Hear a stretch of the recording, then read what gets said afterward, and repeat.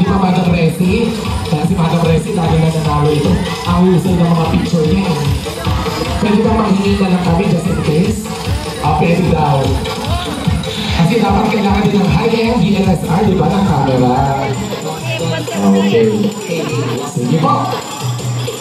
Okay. Na. Identify dito dapat yung lipstick niya na pink, di ba? Habang tumatagal po kayo mga guys dyan, nanenervyos yung magbasa ng synopsis. So here's our fourth contender from Lipay National High School.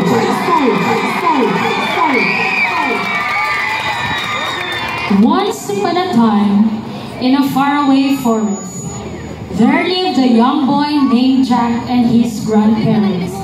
They were very poor and relied on the milk of their carabao for survival. One day, the carabao stopped producing milk, so Jack's grandmother sent him to the market to sell it. On his way, he met an old man who offered him magic seeds that would grow into a tall tree overnight. Jack decided to trade the cow for the magic seeds, and when he returned home, his grandparents were furious and threw the seeds out the window. The next morning, Jack woke up and went outside. He was amazed by the giant tree growing in their backyard, with ants playing up and down, roaming around the tree.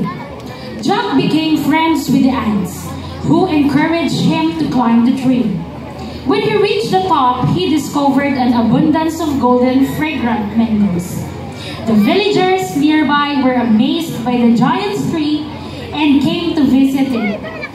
They discovered the delicious and nutritious mango fruit and decided to cultivate it. They started planting the seeds, nurturing them, adding fertilizer to make them grow bigger, using smoke to ripen the fruit, removing pests, harvesting, and selling. Sometimes, the goddess of mango appeared to add love and sweetness to the mangoes, rewarding the villagers for their hard work and care for the trees. Over time, the mango tree became a symbol of prosperity and abundance in the village, and the legend of the magical mango seeds spread far and wide.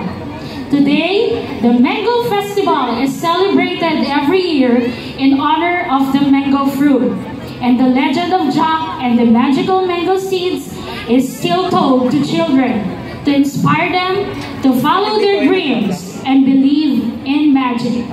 Ladies and gentlemen, let's give it up for Lipay National High School Street Dancers! Mamaya ganun na si Uno.